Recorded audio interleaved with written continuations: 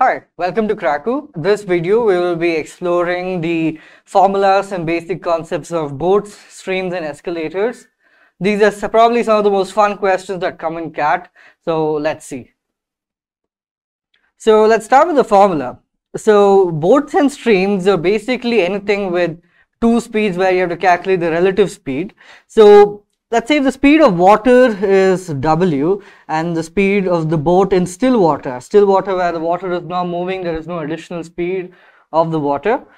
The speed of the boat downstream, it will be B plus W, and speed of the water upstream will be B minus W. That's because when the boat is moving in the direction of the water, the speed of the water will aid the speed of the boat. So the overall speed will be B plus W, and speed of the boat upstream when it's moving against the speed of the water will obviously decrease the overall speed of the person or the boat. So direction along the stream is called downstream, as I said, and the direction against the stream is called upstream. Now, if the speed of the boat downstream is x kilometers per hour and the speed of the boat upstream is y kilometers per hour, then speed of boat in still water is x plus y by 2, and speed of stream will be x minus y by 2. This is just basic formula which you can derive with b plus w and b minus w. If the speed of person is x and the speed of escalator is y, then the relative speed or the overall speed is x plus y in the same direction. Now similarly, if they are moving in the opposite direction, the speed of the escalator will obviously reduce the overall speed of the person in the escalator. So the overall speed will be x minus y, and if it is in the direction, as I said, it will be x plus y. Now using these basic formulas, let's look at some CAT questions, and which will help you give you a conceptual understanding. A person is walking on a moving escalator. He takes 25 seconds to reach from one end to another. Another person who is moving on the same escalator but in the opposite direction takes 20 seconds to reach one end to another. So one guy is moving from one end to the other guy is moving in the opposite direction, and the escalator is moving in the direction of the first person. If the speed of the first person to the ratio of the speed of the first person to the second person is 2:7, find the time taken by the first person to go from one end to the other end on a stationary escalator. So we need to find the time taken to go from one end to the other end without the help of the escalator. So let's get started. So let's take the distance of the escalator as d. This is the entirety of the escalator, and the ratio of speeds is given. So first person speed, let's say, is as 2x, first person, and second person will take it as 7x. Now the speed of the escalator is unknown, and we will take that as s. So the distance of the escalator is d and the speed of the escalator is s. Now we are given that the first person takes 25 seconds to reach from one end to the other. So using basic distance time formulas, total distance divided by, as the person is moving in the direction of the escalator, the speed of the escalator will help the overall speed. So it will be 2x plus s is equal to 25. Now looking at the second person, he is moving in the opposite direction and it will take him 20 seconds to reach one end to the other, right? So obviously his speed is greater than the speed of the escalator. So d by 7x minus s is equal to 20. Now we're given the two equations, we need to simplify it.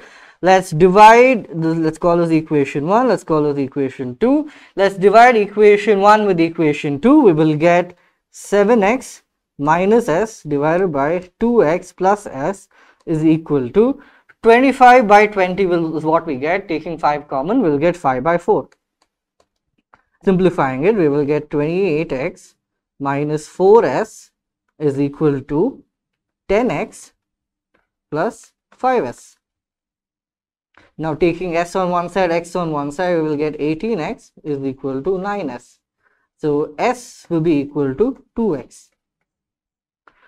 Now we know that from the first equation or the second equation, d is equal to 25 into 26 plus s. So replacing s with 2x, we will get d is equal to 100x. And now we were to find the time taken by the first person to go from one end to the other on a stationary escalator. So there is no help of s for the question that we need to solve. So it will be distance divided by speed of the first person will be 2x from here. So 100x, which is the distance we found, divided by 2x will be equal to 50. The answer is C. Let's move on to the next question. The speeds of a motorboat and a stream are in the ratio 3:2. So let's write speed of motorboat and speed of stream is equal to 3/2. If the motorboat traveled a distance of 40 kilometers in 8 hours while traveling downstream. So downstream, that means the stream will be helping the overall speed. So it will be speed of boat plus speed of water. So 40 kilometers by, we will write this as 3x and 2x. So since it's downstream, it will be 3x plus 2x, so it will be 5x will be equal to 8. Right, now simplifying this, we will get x is equal to 1. What is the distance traveled by motorboat in 6 hours when it is traveling upstream? Now we know x is equal to 1, so the speeds will be 3 kilometers per hour and 2 kilometers per hour. So that's the ratio, that's how we got 3/2. And now distance traveled by motorboat in 6 hours, so basic distance time formula. So time into the speed, which will be, since it's upstream, it will be speed of the motorboat and minus the speed of the water. Now we have found out that x is equal to 1, it will be 3 minus 2, which will be 6. So the distance traveled will be 6 kilometers. Let's go to the next question. A man starts on his jet ski to cover a certain distance upstream and return back to his starting point. The difference in time while traveling upstream and downstream is 30 seconds. He takes 80 seconds to cover the distance to and fro in still water. Okay. If the speed of the jet ski is 30 meters per second in still water, let's find out the speed of the stream. Right. Okay. It's a lot of information, but let's get started with the difference in time while traveling upstream and downstream is 30 seconds. So obviously time, let's take the total distance as d to travel, upstream d and downstream also d. So the difference in time while traveling upstream and downstream is 30 seconds. That means let's take speed of jet ski as b, speed of stream as s, regular notations. So the time taken to travel upstream will be more than time taken to downstream. So b minus s minus d by b plus s will be equal to 30 seconds. Since the difference between time taken upstream and downstream is 30 seconds.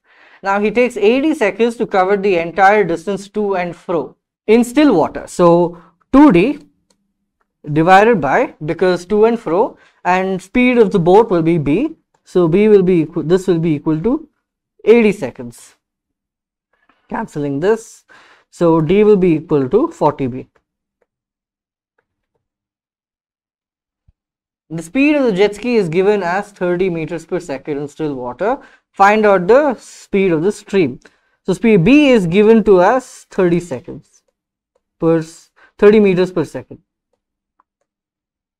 So substituting whatever we have gotten already, we will get d by 30 minus s minus d by 30 plus s is equal to 30 seconds.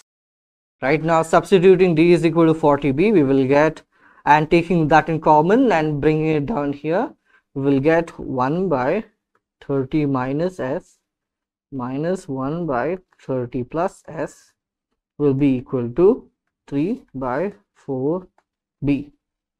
Now expanding this or simplifying it, we will get 30 plus s minus of 30 minus s divided by 900 minus s square is equal to 3 by 4b. So we'll get 3 by 4b. Now we know, forgot to substitute b is equal to 30. So substituting that, we will get 3 by 40 into 30, dividing 3, we will get 44 into 30. Taking out 3, we will get b, this will be equal to 1 by 40. So simplifying this further, we will get 2s by 900 minus s square is equal to 1 by 40. Now multiplying it, we will get 80s is equal to 900 minus s square.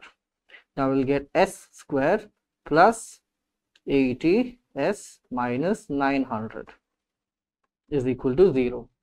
Now you can either use the quadratic equation formula or you can directly factorize this. You will get the roots as, let's use the formula. So minus 80 plus or minus b square